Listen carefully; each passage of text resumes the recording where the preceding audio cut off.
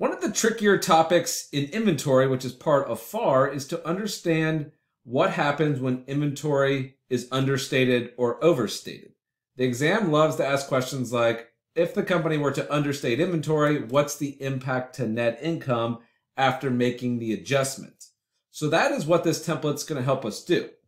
And this is really applicable to when a company uses the periodic method, meaning what they do at the end of the year is they count their ending inventory, and they would say in this case it's 30,000. So they could use this inventory roll forward, which uses the base method, to figure out what cost of goods sold is. Right? We know our beginning inventory, we know inventory purchases, so that means we know cost of goods available for sale, and if we know ending inventory, then cost of goods sold is the plug. So let's say that the company says, well, our ending inventory balance is 30,000. Now, what we're going to do is show what happens when they actually need to make an adjustment because inventory is understated. And then we'll look to see what the impact is to, say, the various aspects of the income statement, as well as the balance sheet, particularly retained earnings. That is a area of focus that the exam loves to look at. So what we'll do is go ahead and plug in 20,000. And what this means is that the company says, well, our inventory balance was understated by 20,000.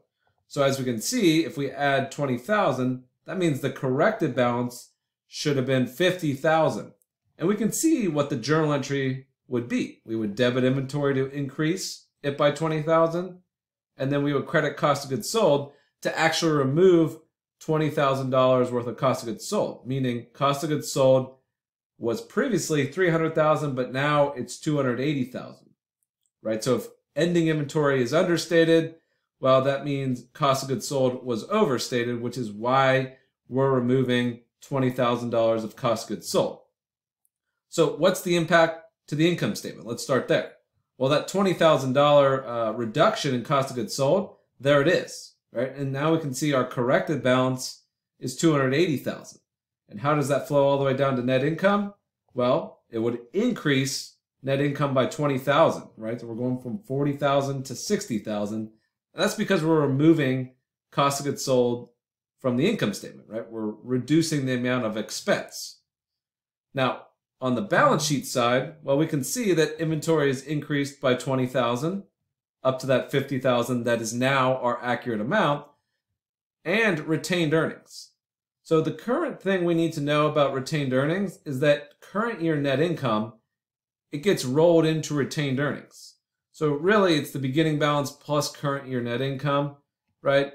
And if we previously had 50,000 and now we're adding basically an additional 20,000 of increased net income, right? That's going to increase our retained earnings, and that's going to be up to 70,000.